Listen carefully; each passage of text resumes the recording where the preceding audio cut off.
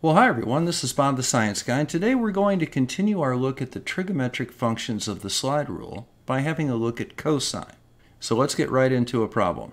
Okay, so we have a right triangle here, as denoted by this little square right triangle symbol, and we're given the length of the hypotenuse, side C, is 5, and the adjacent side to angle B is 4.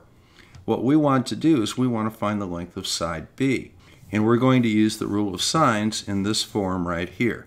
Now once again, we want to work with what we have available. We know a value for the hypotenuse and we know a value for the adjacent side. And that's enough to find the cosine of angle B.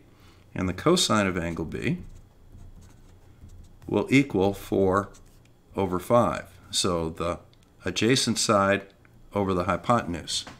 Now once again, we're going to go ahead and solve this by proportion. We'll divide both sides by 4 and we'll get cosine of B over 4 equals 1 over 5. Let's set that up on the slide rule. Now bringing the cursor out to 5 is pretty straightforward. And then we're going to put the index directly over it and we're going to come out to the 4. So we're going to come up to the sine scale, and instead of looking at the black sine numbers, we're going to look at the red cosine numbers. So this is 20, this is 30, this is 40. This would be 35, 36, and it looks like about 37. As we know, that's 36.9. So now we know that angle B is 36.9 degrees. Now, like with the tangent, our next step is to go to the sine of 36.9 degrees and then read straight down to the length of the corresponding side. We'll go ahead and do that now. So what we'll do is we'll move our cursor on the sine scale. There's 30, 35, 36.9 is right there. And we read straight down to the length of the corresponding side, which is 3. So now we know that side B is 3. So if we're given a triangle with two sides in the right angle, we can use the rule of sines as long as we know one of the opposing sides, because we know the ratio being set up between the hypotenuse and the 90-degree angle.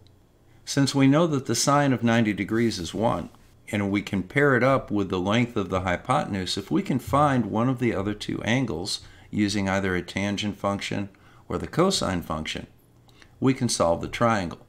Now, as you may recall, the relationship between the sine and the cosine is that sine alpha equals the cosine of 90 degrees minus alpha, and the cosine of alpha equals the sine of 90 degrees minus alpha.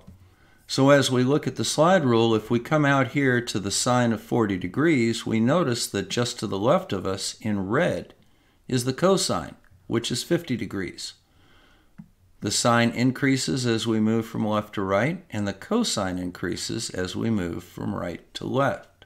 Now another nice feature is if we look at an angle that's 46 degrees, we can read the sine of 46 degrees. That's 40, 45, 46. However, the cosine is 40, 42, 44.